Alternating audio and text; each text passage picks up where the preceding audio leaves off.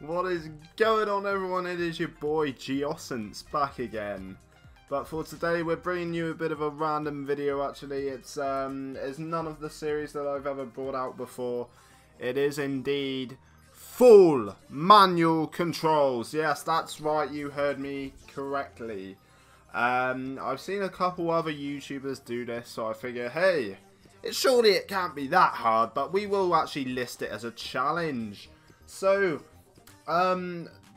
we are rocking a very, very good team, actually, which is going to make this even more interesting, really, just to see how much it handicaps such a good team. So anyway, without further ado, we are going to go straight into Division 4. Now, these opponents aren't anyone to be fucking with, if you know what I mean.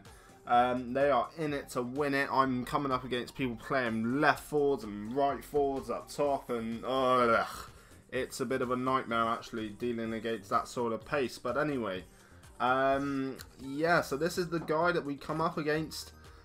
We rocking that Ivory Coast kit right there, and we just switch straight to the settings, and then we just switch everything to manual, man. Like, nothing's on semi-pro or anything like that. Nothing's on automatic. Everything is manual. So that comes all the way down to the shooting, the passing, everything to do with the goalkeeper. Like, the goalkeeper will never automatically come out or anything.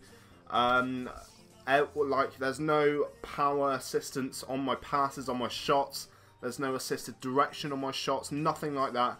But anyway, this team we come up against here is brilliant, so I was thinking, oh god, we're really in it here. If it really affects us, we're going to get screwed. But anyway, let's see how we got on. And basically, straight from kickoff, I could definitely feel the difference, like straight away, man, straight away. It's, the power that you have to put on your passing is ridiculous. Like, you take stuff like that so much for granted. And it's like, if, say you tap it normally as you would, it'd probably send the ball about 1/10 of the distance what it normally would. So it wasn't really that fun. And yeah, so that's how we did start off. So let's see how we got on for the rest of the game. And this right here, what I'm about to show you, is a perfect example of the shooting mechanism. Like, look at that.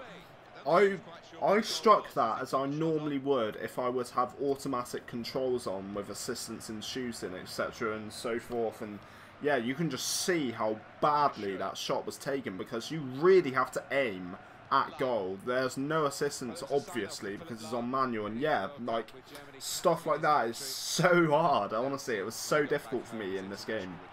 However, my friends, unfortunately, from the run of play, we do proceed to concede a goal, and a bit of a strange one now, actually, but I'm not really sure if me having manual controls on for the keeper had much to do with that.